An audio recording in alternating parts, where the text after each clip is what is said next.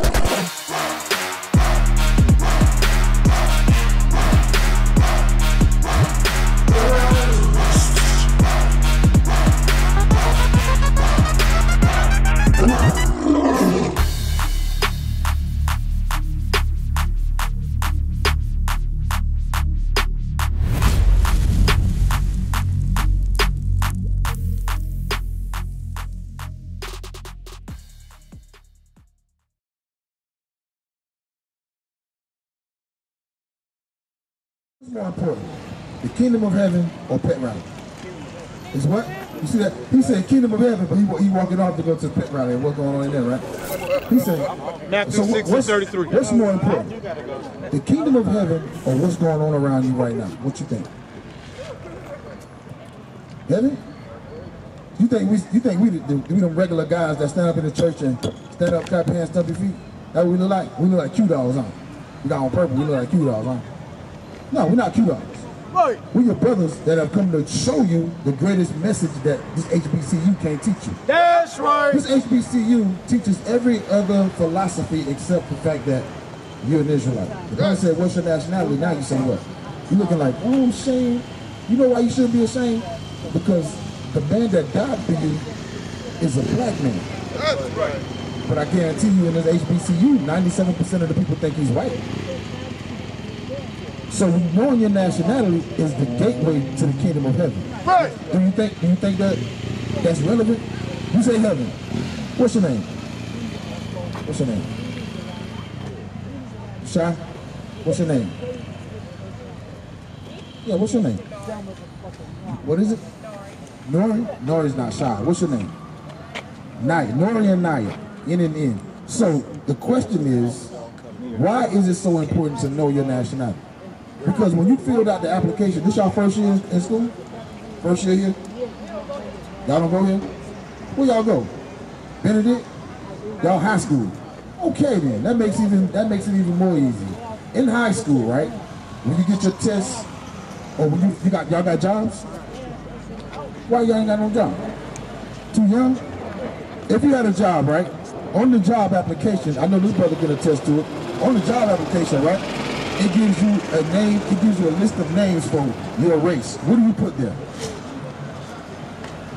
I guess I should put others, but I'll do African American. So what would you put there when it says, what's your nationality? What would you put there? African American. Guess what? 99% of the school will put African American. You know why? Because even though they're in college, they have no idea what their true nationality is. God is African American in the Bible? Is it? No, right? What do you think? Is African American in the Bible? You never heard that. Pastor never read African American, right? So if we say we believe in God, we believe in the kingdom of heaven, and all these races on the earth are in the Bible, what is your nationality in the Bible? What does God call you? Give me Revelation 21:12. I'm going to show you something. Because it's easy to say, I want the kingdom of heaven. It's harder to put the work in. I could tell you want to, and you're like, I just need to go. But the Most High got you standing right here. We don't got you standing here. The Most High got you standing here. Why? Because this word is not meant, it's not meant for everybody to repent. Everybody's going to hear this word, but the majority of the people that you see out here that's not going to receive this, in the day that Christ returns, they're going to die. Because everybody want to go to heaven, but they don't know how to get there. But I'm going to show you something. Read this real quick. Revelation chapter 21 verse 12. And had a wall great and high. This is describing the kingdom of heaven. It has a wall great and high. When you say you're an African American, come here, brother. Look at this sign right here. Sister, look at this sign. when you say you're an African American, you're saying that you come from the tribe of Judah. But they don't teach that. Not in school, not in high school, not in college, not even in the church where it's recorded in the Bible. Our people don't learn that the American blacks are Judah in the Bible. So now, in the Bible, we're reading and describing the kingdom of heaven. It says the kingdom of heaven, it has a wall great and high. Read. And had 12 gates. And the kingdom of heaven has 12 gates. Why do you think the kingdom of heaven has 12 gates? What do you think? Why do you think, brother? Why do you think the kingdom of heaven has 12 gates? Because here in South Carolina, especially these surrounding areas, you learn in these churches that the kingdom of heaven has one gate, the pearly gate. Right? You heard that? We're going to make it to the pearly gate. There is no pearly gate. It says the kingdom of heaven had what? Had 12 gates. Got 12 gates. That's one lie that we've learned in church, that the kingdom of heaven had a pearly gate. The Bible says 12 gates. Read. And at the gates, 12 angels. Y'all been to a club before? You better say no. Y'all been to a club before? Y'all been to a party before? A private party? When you go to a private party or anything, who's standing at the door? Security, right? Security is that. Why is security at the door? Because stuff so that you don't get in with knives, guns, to make sure that you're supposed to go in, right? Security is there securing to make sure you get in. So the kingdom of heaven has 12 gates, and it has 12 angels at those gates. All right? Those angels are there to restrict the entrance and exit of people. Meaning, if you don't belong here, you're not coming in this gate. Read on. And names written thereon. So the 12 gates with the 12 angels, they got names written on the gates. Let's see what the names are. Which are the names of the 12 tribes of the children of Israel. So if the 12 gates that enter into the kingdom of heaven has names written on them, and those names are of the 12 tribes of the children of Israel, why don't you think African American, or why is African American not going to get in? Bring it out. Because African American name is not a name that's on the gates. You see that? That's right. This is why it's important to know who you are in the Bible. You shouldn't be ashamed of that. You shouldn't be ashamed that you're the one standing here while hundreds of people are floating to go through sin. Hundreds of our people are going to commit sin against the Bible, against God. But guess what? The Most High chose you right here today so that you could do what? Learn your nationality. I'm going to show you something. Watch this. Hey, brother, how you doing? Watch this. What's your nationality? What is your nationality? Watch this. You see that? And it's not, that ain't your fault. But if you ask all them sisters over there that's looking over there like we crazy, if you ask them their nationality, they gonna say African American too. 2 white men. African American is 2 white men. But you know what's more important to most people out here tonight? Going to watch GLORILLA perform. GLORILLA is more important than the kingdom of heaven to a lot of you so-called blacks, Hispanics, and Native Indians. And she is the same sister that 2 months ago had crooked teeth in her mouth. 2 months ago, she was just on they were just twerking on a car, showing her body to the whole world. Saying F, nigga, free. Pregnant. F, nigga, free. This is what our people this is what our people run to, and then what they give a sense of, what they give their attention to. Right. Nobody wants to hear the word of God. Why? Because hearing it is going to require you to change. Right. When you hear the word of God, you can't stay the same. This brother just said his nationality is what? African American. Now, I'm going to show you something. Where does the name African American come from? Africa? Okay, now, where does Africa come from? Where does the name Africa come from? You call yourself that, right? But we don't really, and all of our people out here, they call themselves that too. But they don't know the origin of the name Africa. They just say I'm African. Where does the name America come from? Let's ask these wise college students that go here. Where does the name America come from? Which white man? No, his name is Columbus. I see y'all trying to sneak off. Hey, listen, I am not holding you here. I'm not taking a string and holding you here. If you want to hear the word of God, you're going to hear the word of God. If Satan is playing on you to the point where you like, I just want to go have some fun, you belong to Satan. That's what you belong to. I'm just going to keep it 100 with you. Because it's hard for black men and women to listen to what God says. It's easy to go and play with the sin that we've been playing with.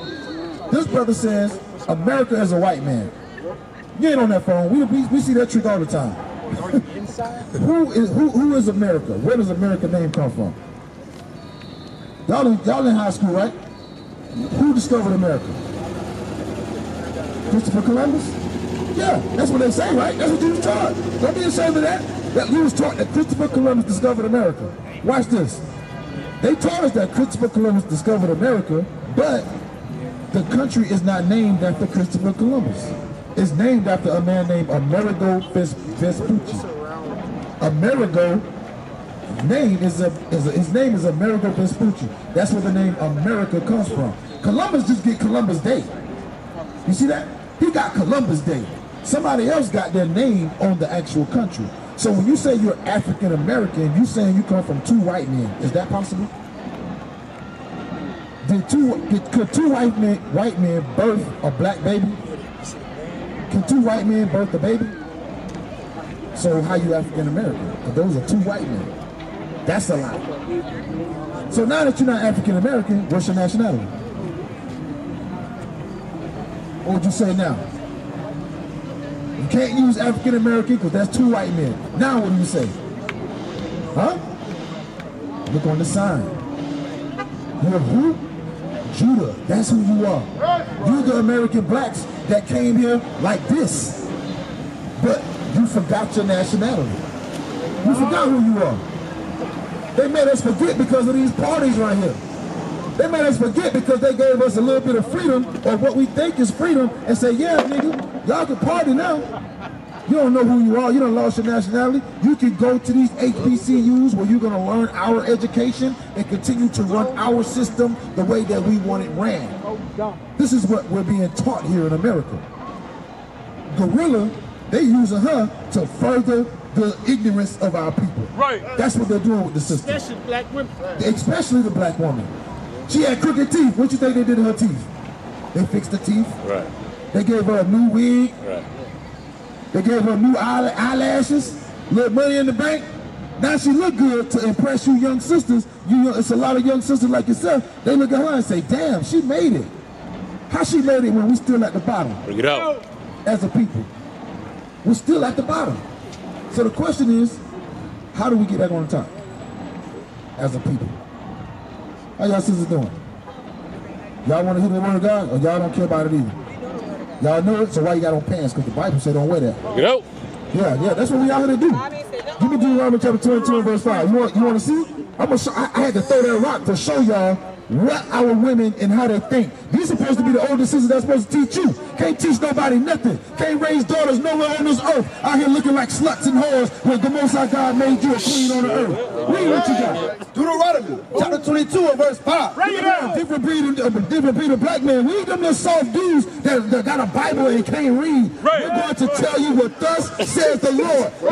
Now, I'm throwing rocks now. Read. The woman shall not wear that which pertaineth unto a man. All you half-naked sisters that are earshot of this Bible, this is what the Bible is saying. Read. Neither shall a man put on a woman's garment. That's a sister right there. Sister, you need to cover up that body that God gave you. That's what you need to do. All you half-naked sisters and you dumb brothers that run behind these sisters need to change according to the word of God. You out here holding out your sisters. These sisters are love being whores and don't want to change. God says a woman should not wear that which pertains to a man, neither shall a man put on a woman's garment. Read. For all that do so are abomination. All you sisters in pants, these little tight miniskirts and little tight bags with your ass showing, you are an abomination to the Most High God. If Christ came back right now, he will put you to death. That's what's going to happen. We are here to give you warning from the Most High God. Don't think we're just some old regular brothers that can read the Bible. No, we're the prophets of the Most High God, about to set order on this earth.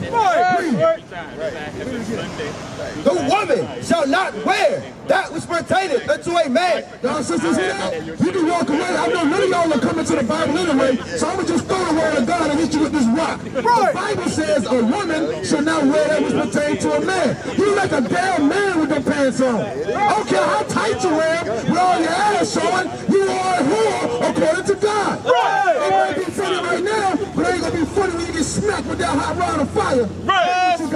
Neither shall a man put on a woman's garment. For all that do so are abomination to the Lord thy God. You're an abomination to God. You're like throw up to God. You're like dog poop to God. That's But you love that. These brothers out here, they simple as hell. They love that. Bring it up. They don't want to hear nothing about being a king. They rather say, I'm a gangster. I'm a thug. You an Israelite? You an Israelite, right? What's today? Today? Yeah, what's today? Right now. Friday? Yeah. October 14th? No, you're an Israelite, right? Yeah. You know you're an Israelite. You know you're an Israelite. What is today? The sun is down. What is today?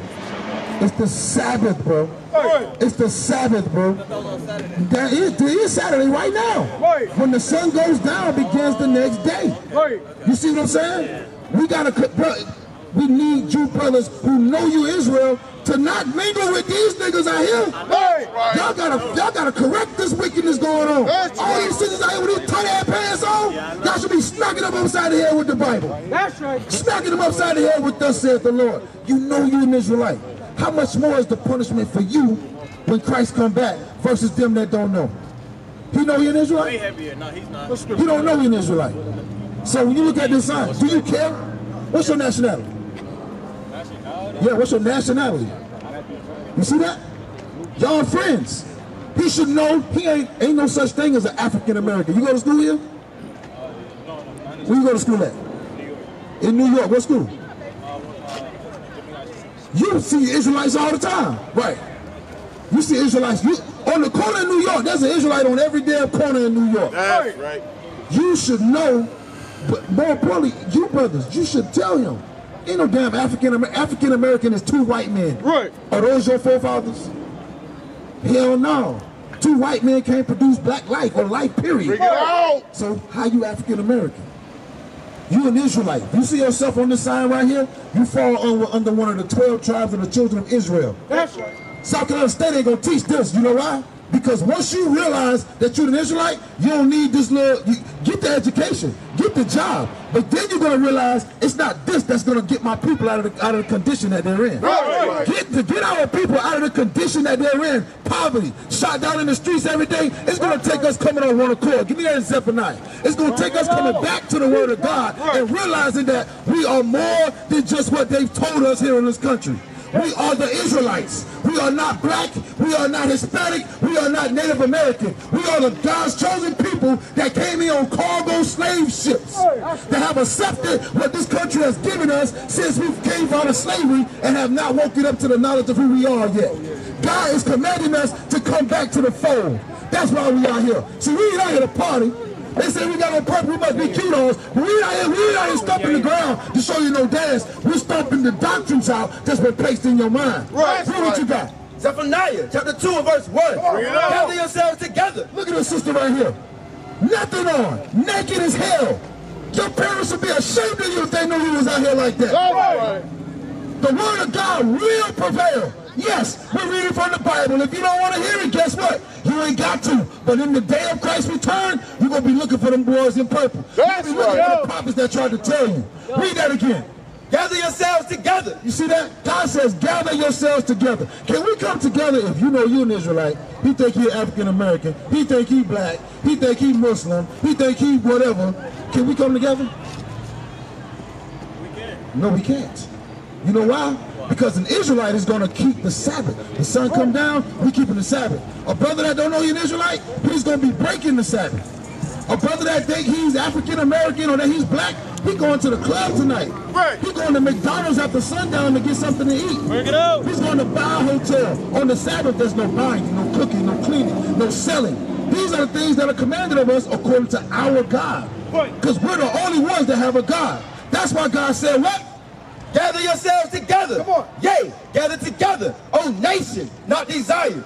We are the only nation on the planet that is not desired by any other race. Who else is desired? What other nation desires us? Tell me that. What other nation desires us as a people? Does China desire us? Does the white man desire us? What about Arabs? Do they desire us? God said what? Gather yourselves together. Yea, gather together, O nation, not desired. Read on. Before the decree bring forth, before the day pass as the child, before the fierce anger of the Lord come upon you, before the day of the Lord's anger come upon you. The day of the Lord's anger is around the corner. You think we just out here for nothing? I see what's going on. The day of the Lord's anger is upon the earth. We're here as representatives of the Most High God and His Son Christ to call those who hear the word of God back to the fold. Because everybody outside of this will see destruction. It's prophesied that 2/3 of our people are going to die. What's that, 7 and 10? If you for every 10 people you cut out of here, 7 of them are going to die. You go in there right now, it's 300, 400, 500, 1,000 people. Tomorrow it'll be thousands of people out here. Every 10 you count, 7 is going to die of Israelites. Why? Because they do not want to hear the word of God. You know what? They think South Carolina got it figured out. South Carolina State. They think Benedict got it figured out. They think Albany and Valdosta and all these other schools with their college degrees, they think they got it figured out. Why you think they took the Bible out of school? That's right. Teach y'all. Yeah, a white guy started the school. Why do you think they took the Bible out of the schools? To do what? Yeah. She walked off, she said, they don't want niggas to know the truth. But you know what the truth is? The truth is you need to put some damn clothes on. The truth is you sisters look like sluts and whores. And guess what? You probably are. You probably are. If you've had sex and you're not married, you're a whore. Right. Thus says the Lord. We ain't out here for no likes. This ain't Facebook. Don't give a damn about no like. We're out here to tell you what God says. And if you don't want to hear that, our job is done. Give me that in Ezekiel chapter 3. We're out here to give you warning. This is not our thing. We're not out here because you people like, well, what else y'all ain't got nothing better to do? Hell no. Right. We ain't got nothing better to do but to raise our people up who are stuck under the philosophy of this white man.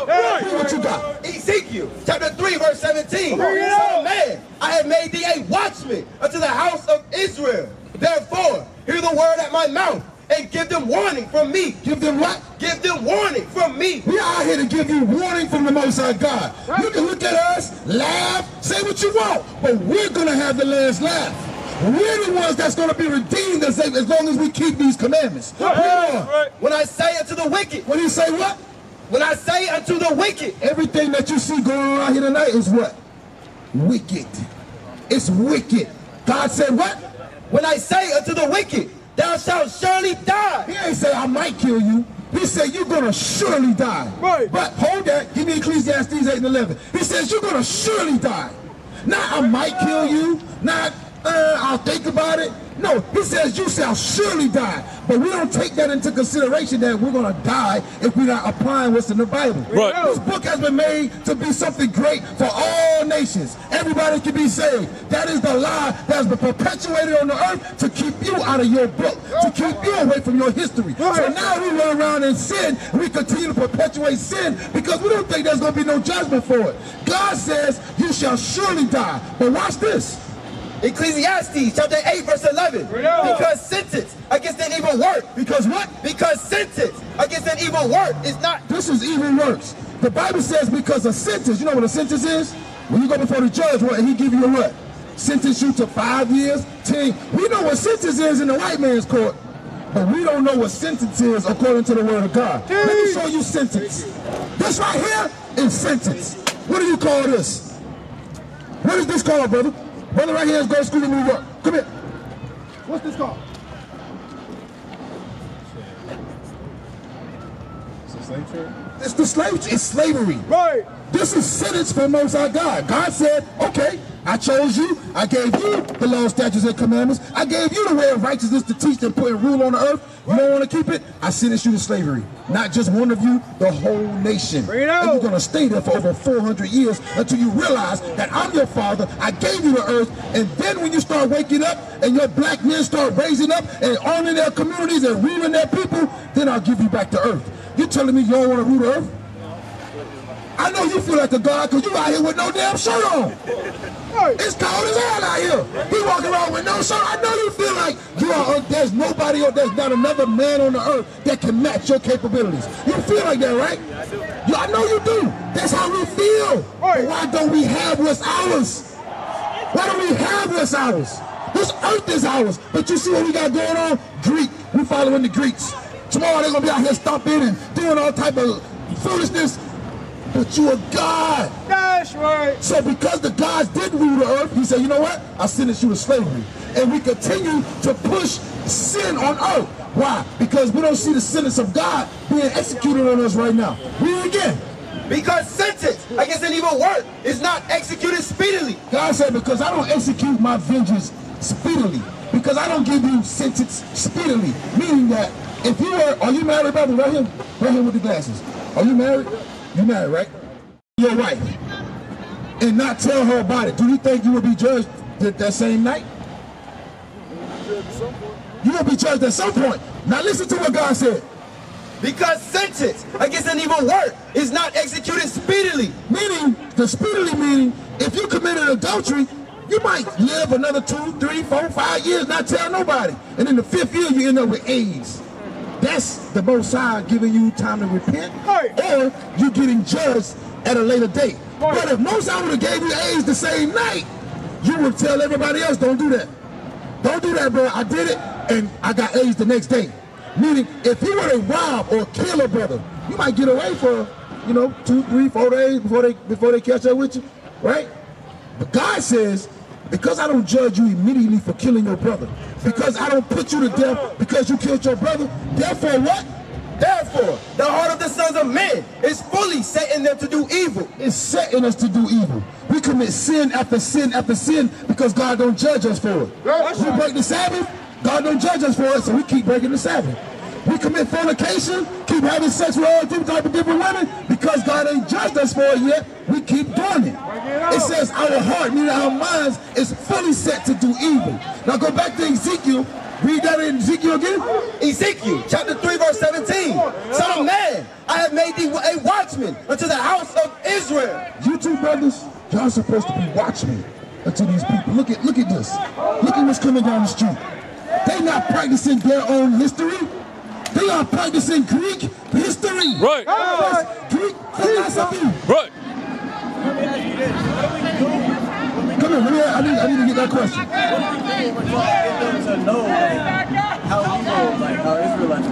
First, you gotta teach by your actions. Let me that in Samuel chapter 10. Samuel chapter 10. They gotta see your actions. First, you gotta change you first. If you want somebody to follow you, you want them to believe what you're saying, and you're trying to tell them, look, you're the Israelites. They gotta see that thing in you. They gotta see it on you. Read what you got. 1 Samuel chapter 2 and verse 3. Talk no more exceedingly proud. God said, don't talk no more exceedingly proud. Don't be out here just professing to be an Israelite. Don't just talk about it. Come on. Let not arrogancy come out of your mouth. Come on. For the Lord is a God of knowledge. He said, don't let arrogancy come out of your mouth. Right. The Lord is a God of knowledge. Come on. And by him. By who? By him. By the Most High God. Actions are weighed. Actions are weighed by God. Right. So now when you start changing you, when you start showing through your actions, look, I'm an Israelite. I'm walking like an Israelite. I'm dressing like an Israelite. I'm talking like an Israelite. When you go to a brother and say, hey, bro, you know you're an Israelite? They're going to say, wow, what is that? What's that? Now you can break it down to them. When the Spirit of the Lord starts dealing with you, he allows your spirit to further deal with somebody else. Right. You cannot expect people to listen to you if you're not the example of what you're professing they should be. What is a nation? Nation is family. Nation is community. Nation is men leading by example. Nation is women's support. Nation is children with role models. Nation is unity.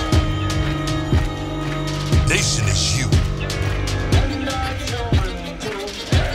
It's nation time.